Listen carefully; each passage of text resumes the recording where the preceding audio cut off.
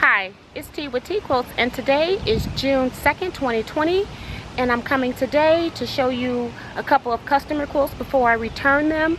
I will be adding on to this video throughout the month of anything that I work on, so it will be little snippets of various works in progress. So let's get started, guys.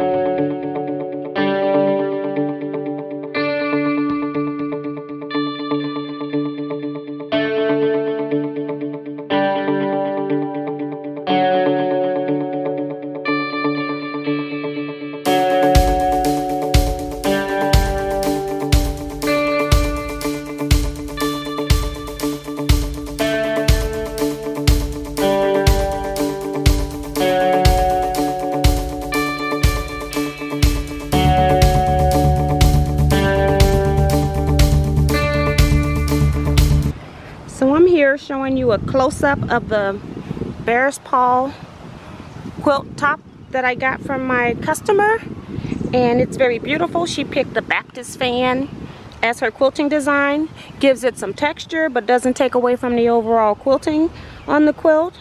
I think she made an excellent choice, and I am going to back up, and then you will also see a little sneak of the second quilt. They're actually both the same, but I just thought that I would share the one first, and then we'll come over here and you can see a picture of the second one. She chose the exact same quilting design, so you can see that up close. But yes, very nice design. Very happy with these twin looking quilts. So these quilt tops belong to Peggy O'Connor. She supports me in a lot of different ways. She's a member of my large quilting guild. She's also a member of my scrap quilting club. She is a YouTube subscriber, active YouTube subscriber, and she also uses me for long arm quilting. So I appreciate you, Peggy. Thank you so much, and I hope you enjoy your quilts when you get them back. And one other thing, Peggy also pays me to trim her quilts. She just rather be ready to go ahead and put binding on them when she receives them back from me. So that's why these quilts are trimmed and you don't see the extra backing and batting on these particular quilts. So that's it for this segment. I'll see you in the next portion of the video.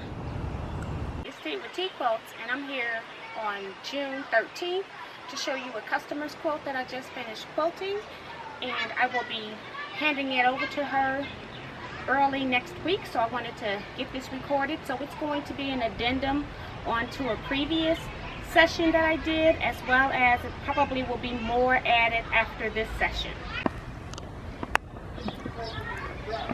So I am having issues with getting this quilt to show where it's no shade. So up in the top corner you can see where I have the shadow of the barbecue pit, and this is going to be the best picture that I can get for you all today.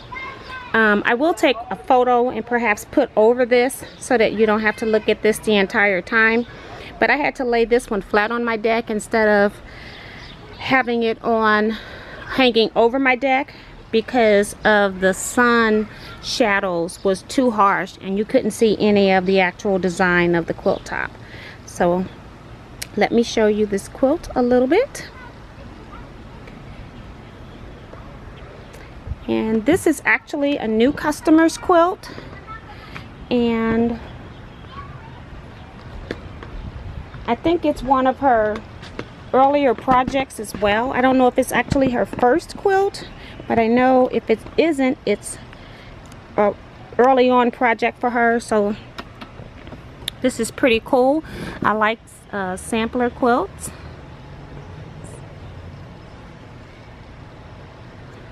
And that's going to be it for this part. I'll see you in the next segment. Hi guys, it's T, and today is Tuesday, June 16th, and I'm here to show you another customer's quilt. I actually dropped off the boutique sampler quilt that I showed you in the previous clip, and she gave me another quilt. It's the Farm Girl quilt, so I thought I would share it with you before I return it to her. So guys, today I am actually holding the camera just so I didn't have to bring the whole tripod situation out for one quilt, so please bear with me here. I just wanted to show you this Farm Girl quilt made by same customer that did the batik sampler. Quilting is a very airy kind of sunflower-ish panto. It's got some leaves in it as well. Of course, quilted on the Butler. Edge to edge panto. I didn't have to do any top and bottom crops with this panto. It's very nice. So that's it for this. Hopefully I'll be back with some other finishes of my own this month, or hopefully at least one. I got a lot to do. I'm doing a commission quilt for somebody.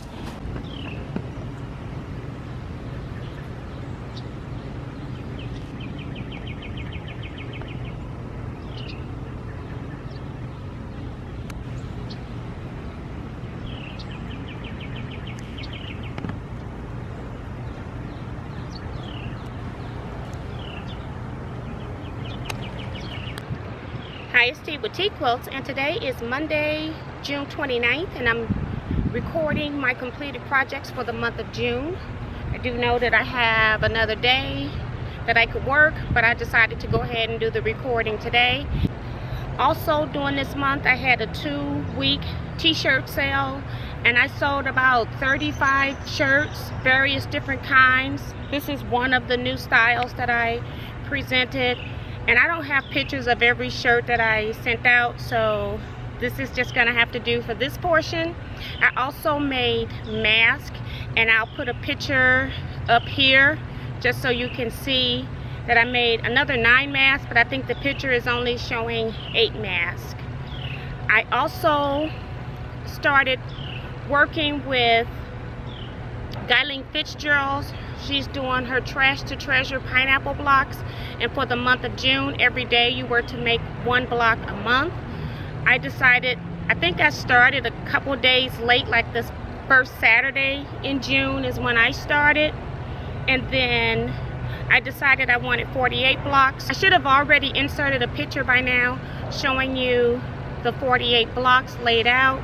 I'm not sure how I want to set them yet, and yeah, it's just laying on a piece of vinyl flannel back tablecloth, so that's why I can't have it up here in this rotation. All right, so let's go ahead and start with the first quilt here. We've got this quilt here that's by Dee Dee Hansen. She is one of my YouTube subscribers. She sent me her quilt, and I am actually quilting it for her. This quilt pattern is the rail fence project that I showed you from a jelly roll, and I'll put a link to it at the eye above as well. But very pretty. I sent her some designs, and she picked her own design, and by now I can't remember what the name of this quilting panto is. It's very pretty. She actually used this fabric here for her backing, and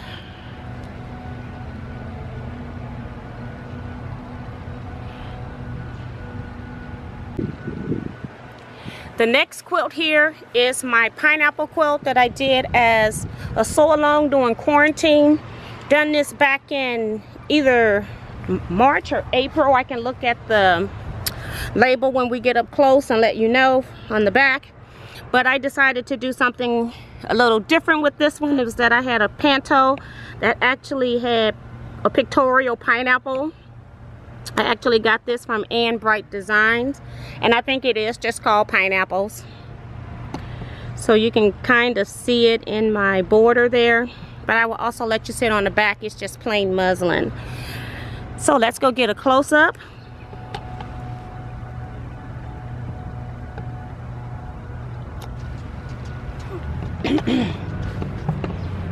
So this is the quilting. You can't hardly see the pineapples unless you see it in the border peeking out. Then on the back of this quilt, I actually put pineapple quilt number 1 because I'm making more than one right now. And I actually started at 411 and finished it on 615. And for the quilting, let's see, I can't hardly show you quilting on the back. People want to see the back of the quilts, but it's very difficult to show. Just not as bright. It's an overcast day as well. So that's the pineapple #1 quilt. The next quilt is this mini quilt that a friend of mine wants for her grandchild. I just decided to charge her for supplies only and for me machine quilting it, because it was a nightmare to machine quilt because I had to skip over all of the mini head appliques, and I do have to do some cleaning off of threads. You know, anytime you use black, you do see every piece of thread on the quilt. So let's go up close and see what we got. On this quilt, as I said, you can see the strings that are on here. It's got to be, I got to use my lint roller before I put it up, but I just make that my last step. But I used the popcorn quilting design because it had those big loopy circles or curves, and it kind of mimicked the heads on the Mickey or Minnie Mouse. So I thought that would be sufficient. I will show you the label that I also made. This is the label here. And the backing is just a floral print that I had in my stash because I was trying to keep the cost down low as possible. So this is a twin size quilt. It's 64.5 by 86.5. So that's the finished size of that one. This is my final quilt that I completed this month. I realized that I didn't have but 2 previous projects done that were mine, so I was trying to do another one. So on Saturday, I made sure I got another quilt quilted so that I could have something else to share with you guys. I'm trying to see if I can remember what the panto is, and I cannot. You know, it's all from everything that I quilt is quilted on my butler, so I can't remember all the names of these patterns that I have. But I'll give you a close-up. It's just a strip quilt made with 2.5-inch strips. I made this in 2012, February 1st, 2012 is when I started it, and I just finished this actually today. So yeah, somebody asked me, what do you do with quilts where you start them in 1 year but you don't finish them until 5 or 6 years later? I always put the start and end date on all of my actual quilts. So, and again, I got pieces all over it. Now the back on this is pretty interesting, so let me back up and I'll try to show you what I can. It's just one of my piece backs. I have a video on how I make my scrappy backs. So let me just toss this up and you can see part of it here.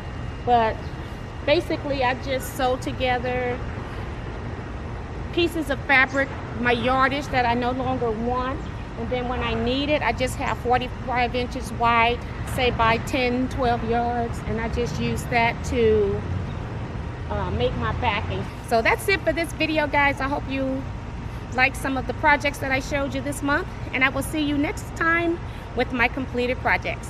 Bye bye, everybody. Thank you all so much for watching. Please remember to like, comment, and subscribe. Share my channel with your other quilting friends, and I'll see you in my next video. Bye bye, Teaquilters. Stay blessed.